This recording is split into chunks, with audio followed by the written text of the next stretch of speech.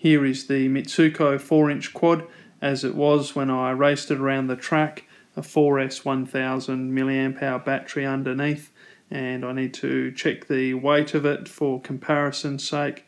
It comes in at 356 to 357 grams. Since I never built Mitsuko to carry a HD camera, I was relying on capturing good quality DVR footage to show you. So I reached into my bag of tricks and grabbed this VAS antenna.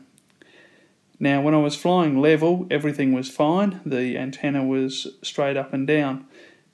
But when I pitched forward, which was most of the time due to the excellent agility of this quad, you tend to fly with a very steep pitch angle, the antenna wasn't pointing in the optimum direction of straight up and down.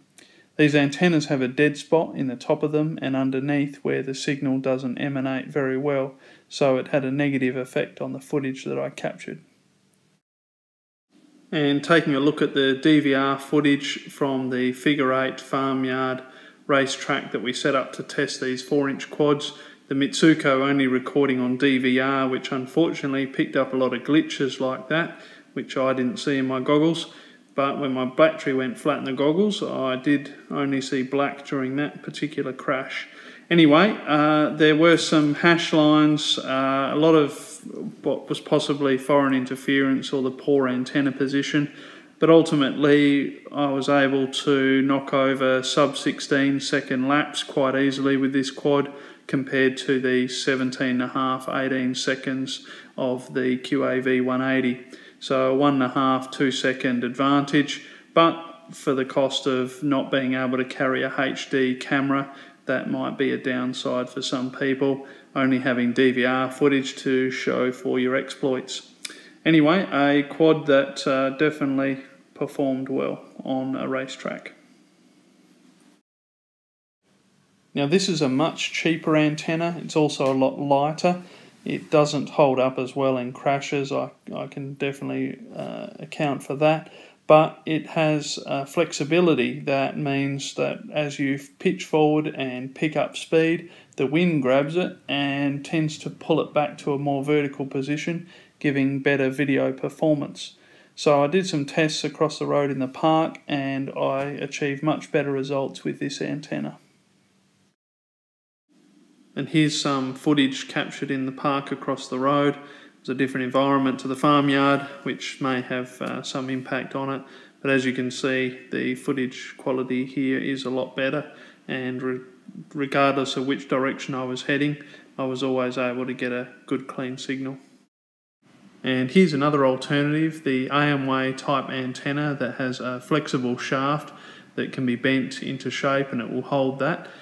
Here it is bent slightly, and when I'm flying level or sitting flat, it's not going to be ideal, but as soon as I get up and fly forward and get some angle on it, it will move into the optimum position and I should get a nice clear signal.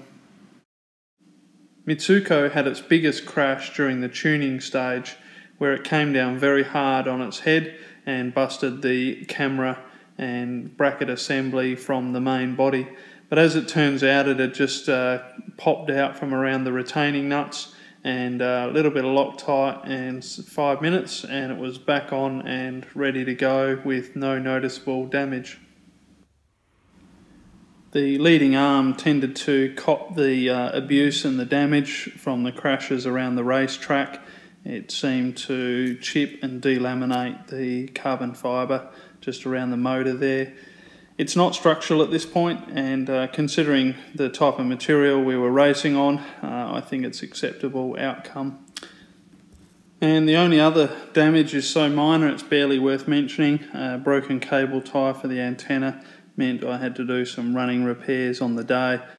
And to make my final point regarding Mitsuko, I need to pull out the QAV 180. So when the QAV 180 needs to perform a left roll, these two motors on the right will speed up and the two motors on the left will slow down and the quad will roll left. When the quad needs to pitch forward, the two motors on the front will slow down and the two motors on the rear will speed up and the quad will pitch forward. effectively all 4 motors are participating in any pitch or roll motion. Whereas the Mitsuko here only has 2 motors partaking in any single roll or pitch movement.